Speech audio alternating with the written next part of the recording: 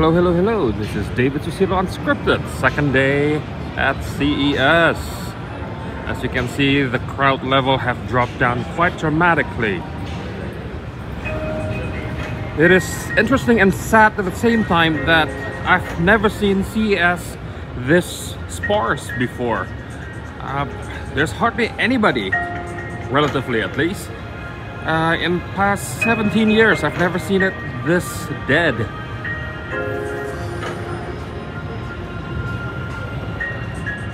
Well, let's move on. LED TV.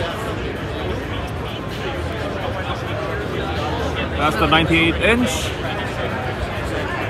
I can do that. I'll get into it. And this is the 85-inch version of it.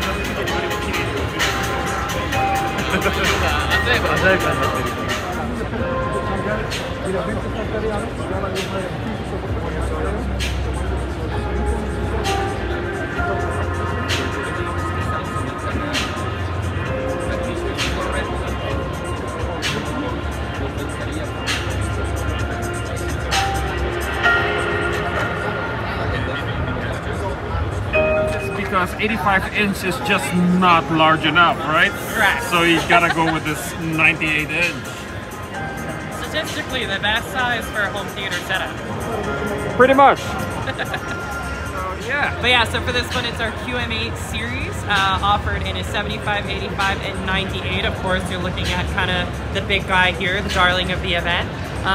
So it's a native 4K Ultra HD resolution, as well as the ability using our AI tech to upscale to 4K for that lower res content.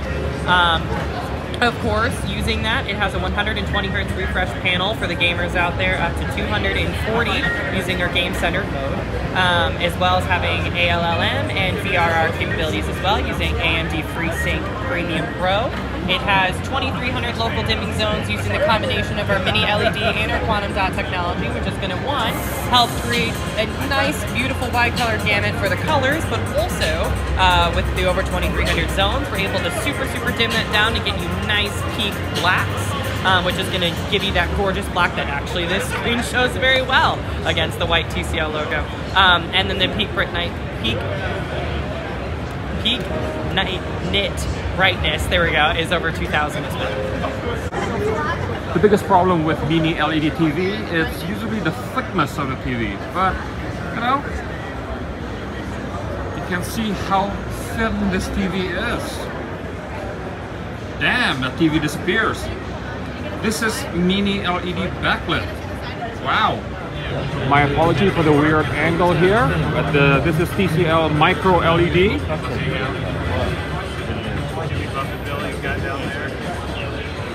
So this is TCL's version of microLED, 136 inches. You can see the, human size as a comparison. And we're going to go deeper into seeing the pixel.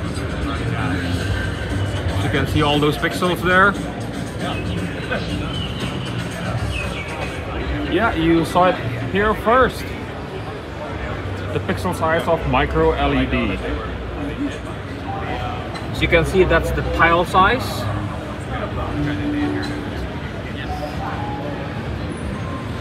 Now when you're actually watching it from a normal viewing distance, you don't see these things. Panasonic came out with the printed OLED display maybe about 10 years ago as a prototype, but now TCL also have the inkjet printing OLED, so it's not being done in a regular fashion, but it's using a special inkjet printer to create the display. And here are the info if you want to look at it, the spec sheet, so to speak.